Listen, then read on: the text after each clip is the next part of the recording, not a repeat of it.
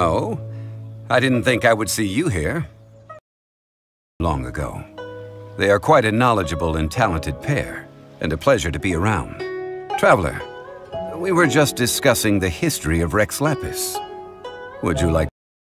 Stop it. Get some help. Ruins. I even know more than her. She left me to rely solely on guessing, experience, to find anything valuable to take back. Ugh, what a waste of time. I've just been researching the god of salt, so I'm not familiar with sea relics.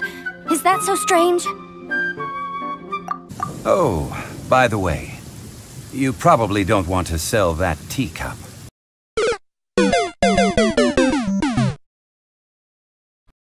That's not an ancient teacup. It's part of Ningguang's collection. It must have fallen here along with the Jade Chamber. So unless you want to mess with the Qixing... Ah, I see. What a shame.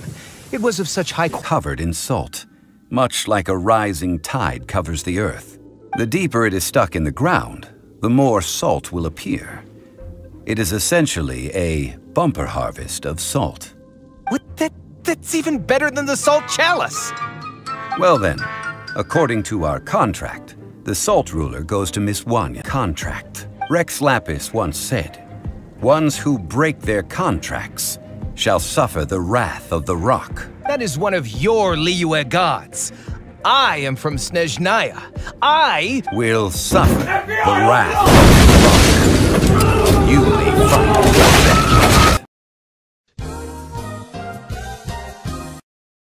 Are passed down between generations at Yinyuan Hall.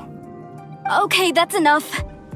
Sir, you are indeed a man of great knowledge and talents.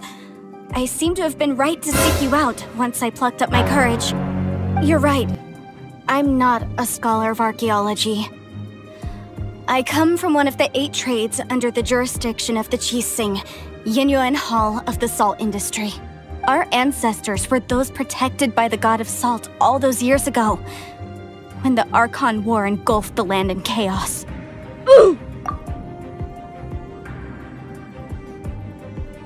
During the war, Morax assassinated our god out of envy for her power. He left us alone and lost in the world. We hate him! But this is Morax's Liyue after all. And its history is written as he wishes. So I seek proof of Morax's guilt. He has blood on his hands and cruelty in his heart.